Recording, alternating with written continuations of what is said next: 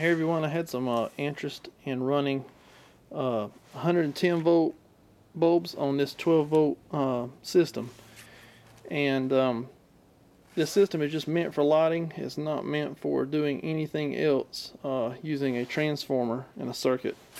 Obviously there are devices you can run straight from a battery. This is a car battery, a 2006 model that I've revived, and you can charge most small electronic devices straight from a 12 volt, but not through the circuit like I have.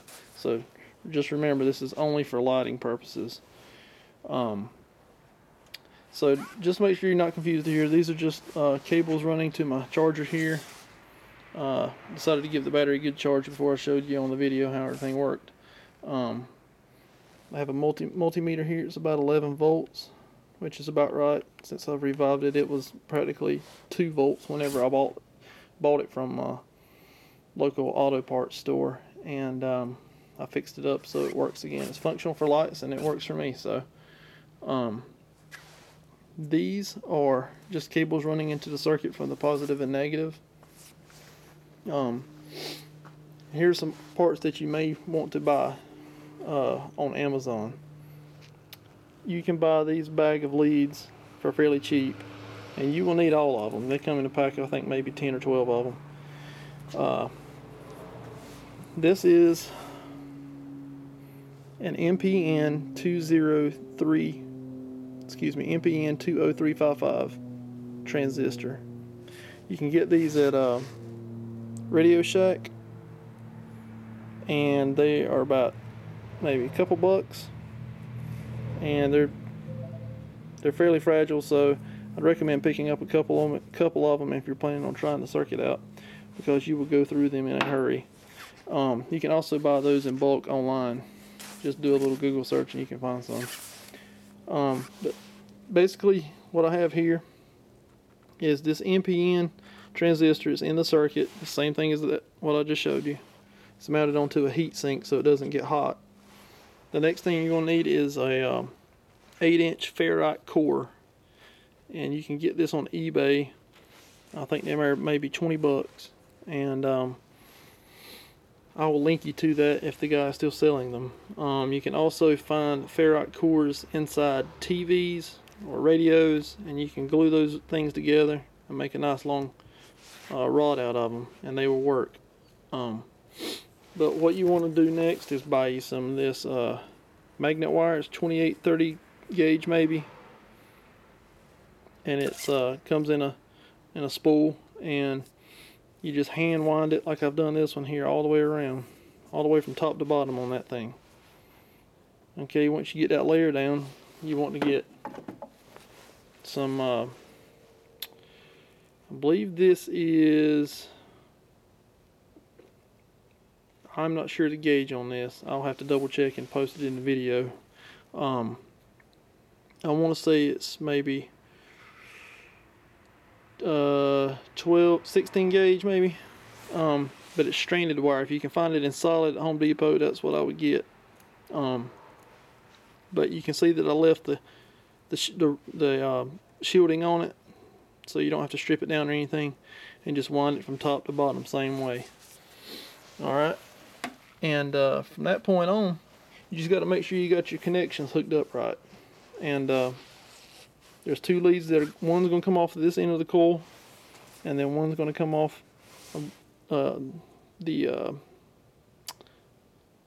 collector on the transistor. And I'll have all this diagram so you can see it, because I'm sure that this will be very difficult to understand just watching a video. But anyway, here's the socket, and again, just to make sure you see what I'm talking about here. Maybe it'll focus here in a second. There we go.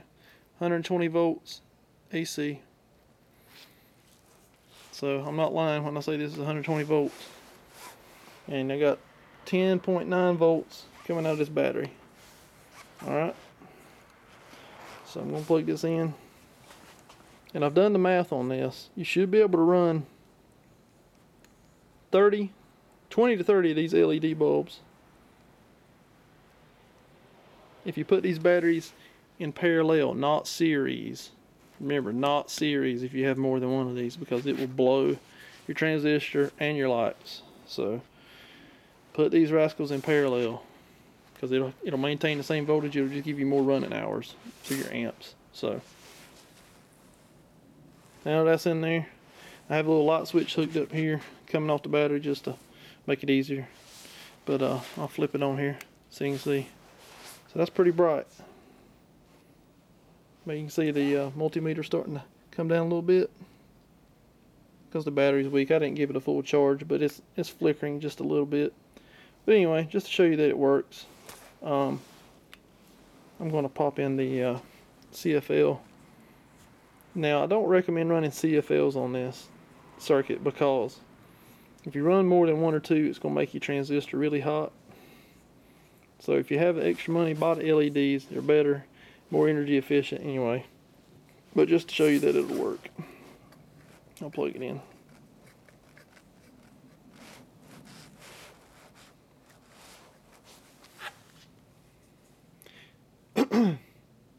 It may not work in this socket because I've tried it before. I usually have to hook it up in that strip over there to make these work. For some reason it doesn't like that socket. Yeah, it's not going to like that. So what I'll do is I'll hook it up over here. Alright, the CFL would not work because I didn't charge my battery enough. So I decided just to throw the LED back in the power strip over there and just show you that it does work. So it's not terribly bright right now, just because I didn't have enough time to charge this before the video, but I had some people wanting to see it. So anyway, I'll show you a schematic on how to hook all this up and provide a parts list for you. And I want to give credit to Laser Saber. He has his own YouTube channel. He's the one I learned this from, and has some interesting videos on there if you care about electronics and that sort of thing. But I thought this would be a very practical use of battery power for lighting if you need it. And you know, your lights go out one night, you have a battery sitting around, you can hook up some lights rather than carrying a flashlight around all the time. So anyway, if you need help with anything, hit me up on Facebook.com/PrimePreppers, or you can check out our website as well and post any comments or whatever, and I'll be able to help you out if you need it. Thanks for watching.